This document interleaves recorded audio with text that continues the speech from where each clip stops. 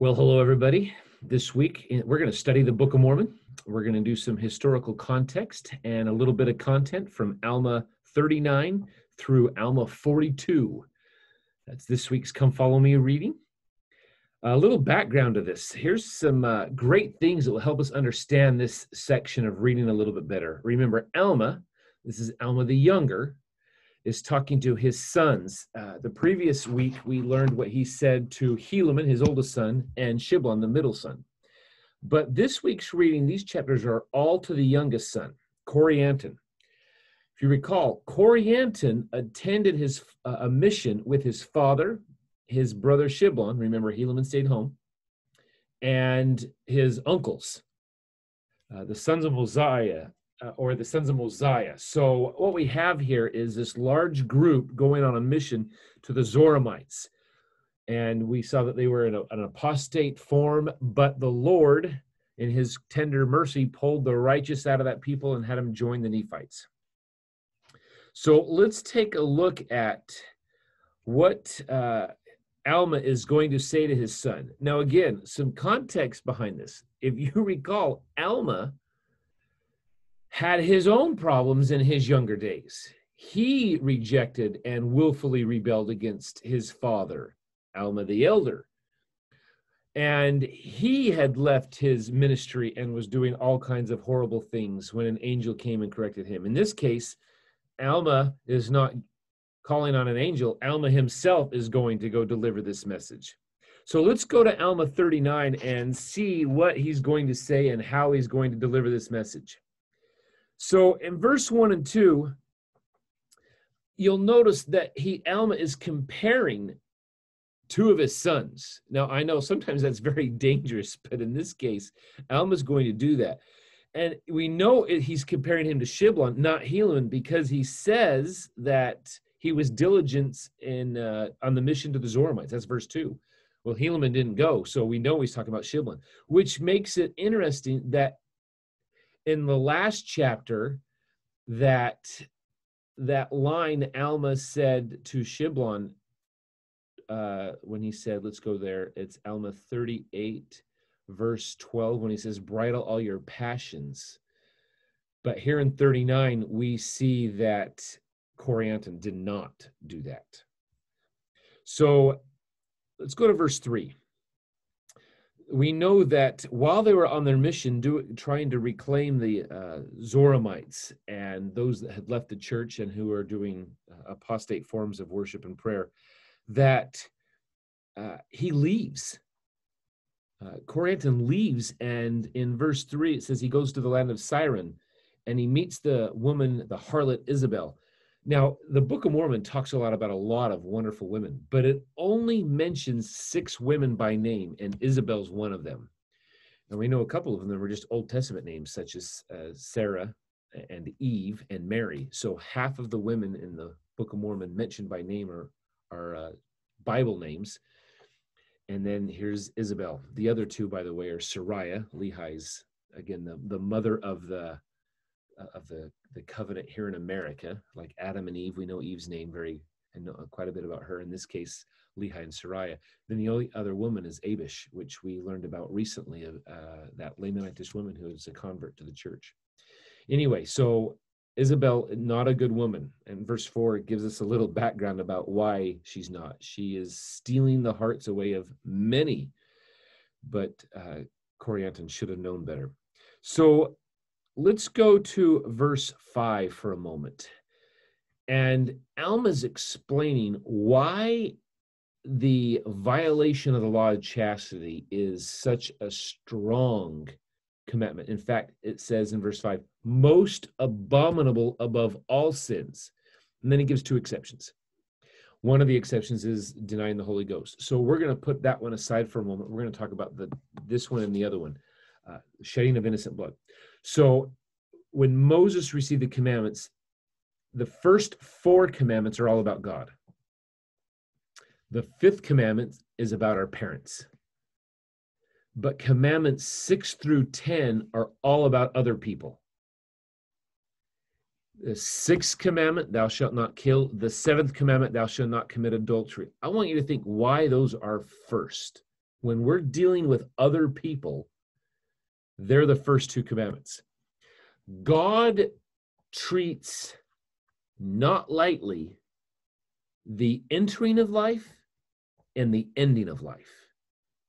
He wants to control that.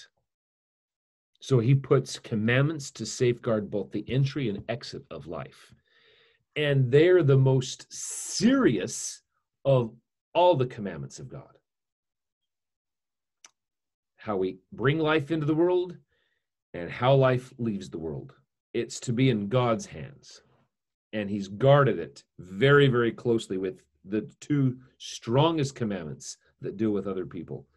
So that's a great conversation you can have with your family.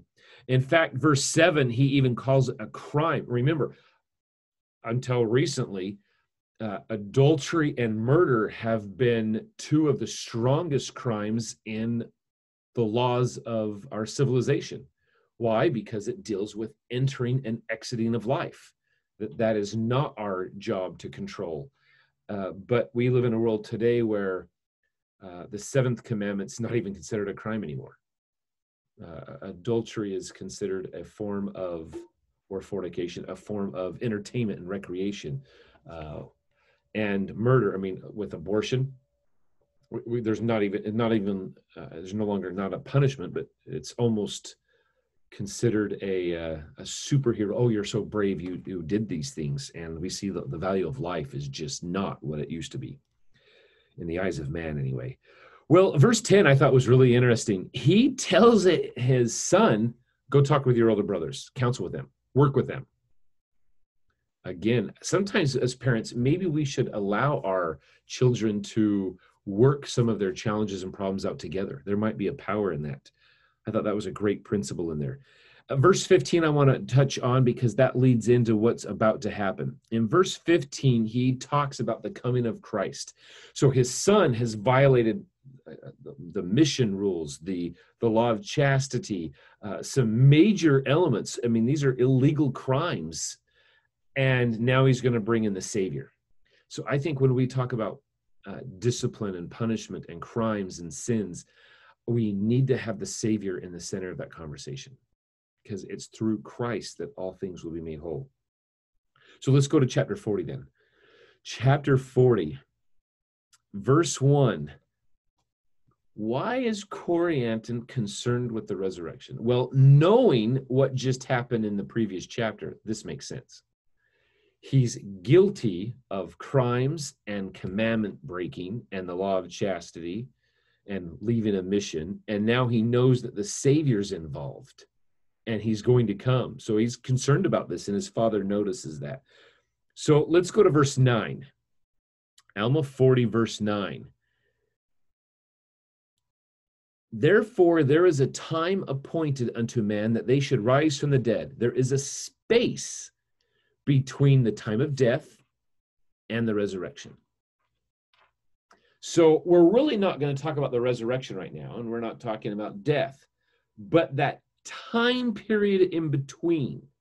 It's not an instantaneous thing, and Alma's making that very clear that you're not going to die and resurrect instantaneously. There's going to be a time you have to wait. And his wait was at least until the birth, death, and resurrection and ascension of Jesus Christ. Because remember, there's been no resurrection up to this point. This is before the Savior. In our day, we're told that we are not going to resurrect immediately after death, that the resurrection will come at a specific point in time. In fact, since the resurrection of Jesus Christ, and all between Adam and Jesus Christ were resurrected, which would be all of the righteous prophets and apostles and wonderful men and women who lived a celestial life, that the resurrection's on hold right now. In other words, there's no reason to believe Joseph Smith has been resurrected yet.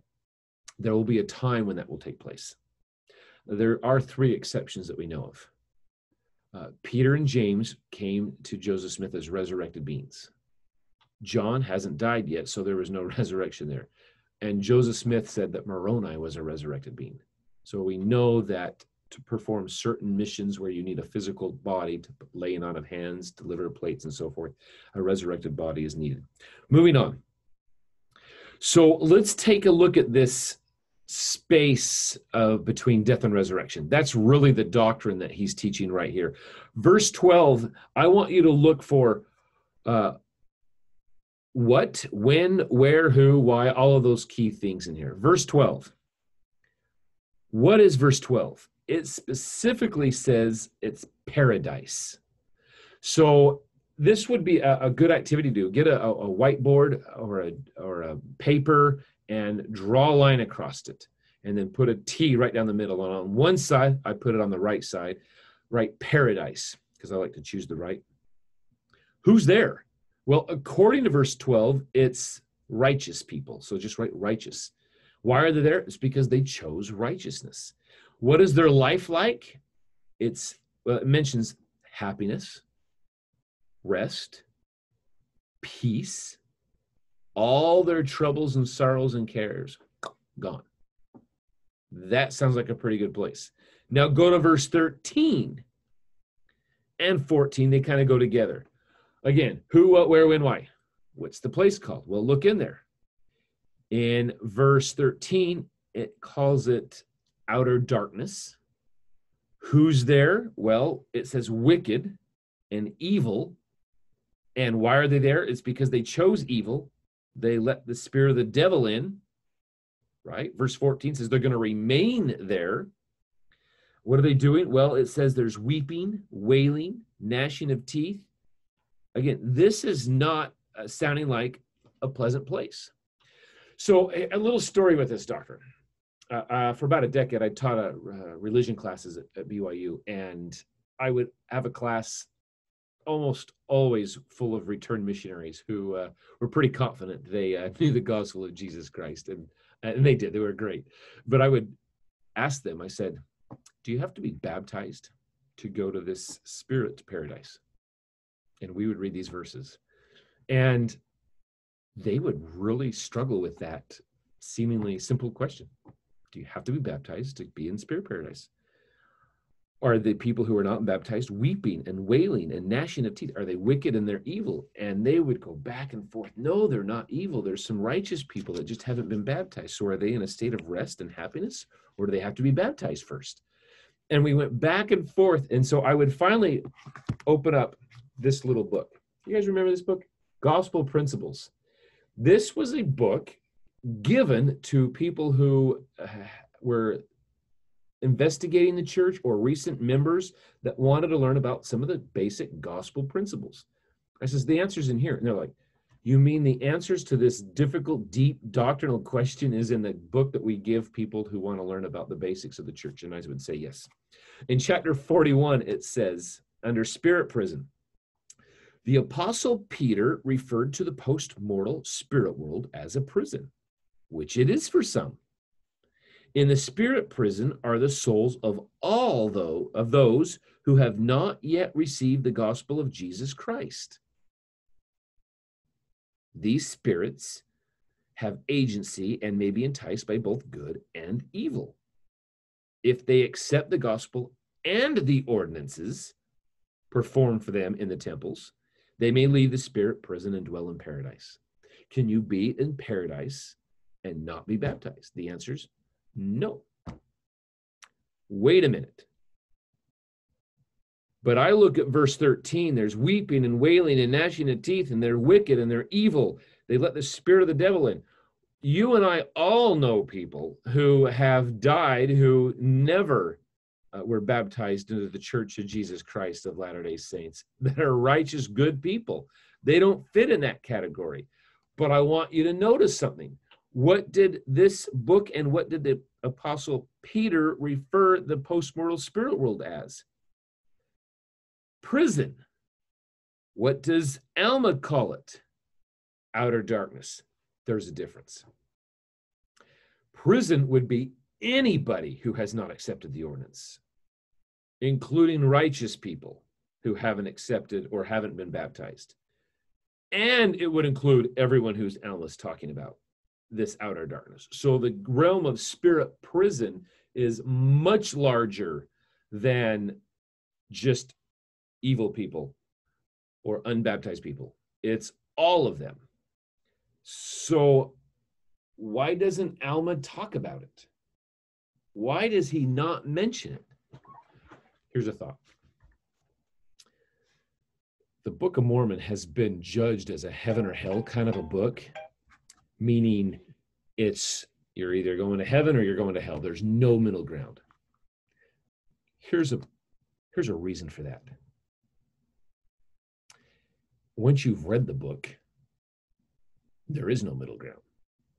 You already have been taught one way or the other.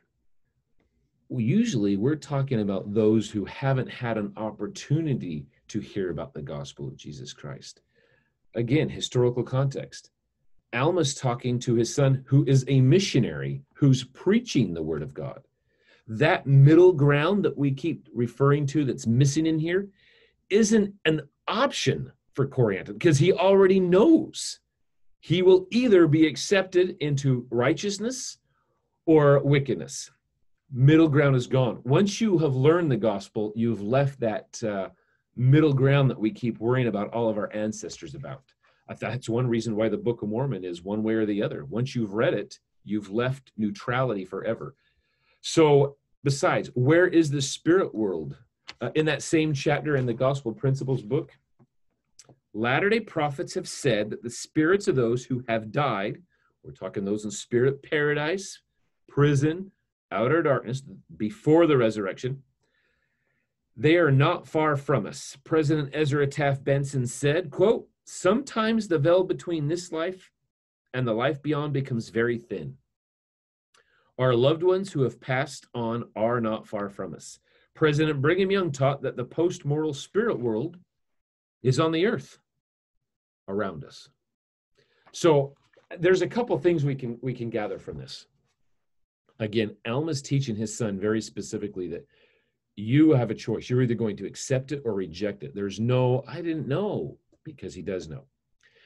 And two, we sometimes draw divisions and lines like they're geographical, meaning some guy's in prison and he's locked behind bars and he can't get out. Well, here in this life, I think is a prototype of the next life. Are there righteous and wicked gathered or separated in this life? Well, we do the gathering and separation ourselves. We don't need some police to come and separate us in most cases, right? It's real easy to figure out where are they at Sunday morning.